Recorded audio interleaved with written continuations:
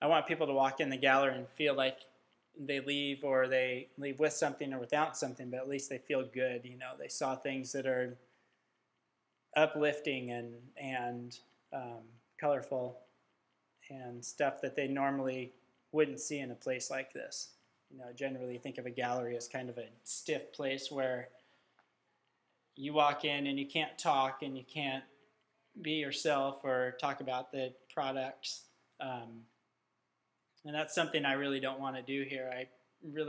I genuinely think of it as my customers, you know, they own the gallery. And so I want to make sure when they're here, they feel good. It's a spot that they want to come to and enjoy being in.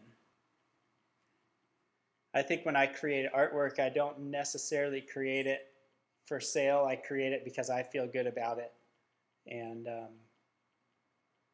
so I don't think that creating artwork for people is as something that I can market as really a good formula for me.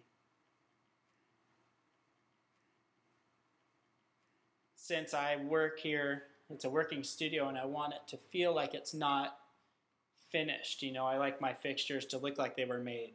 You know, I don't want things to look like they were purchased somewhere and they're just kind of serving the purpose and they're not intentional.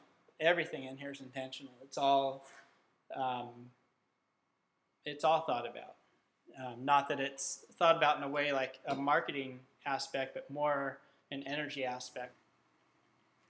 For me, when I create artwork, it's about the process more than the finished product even. And I think of this whole place kind of as being a palette.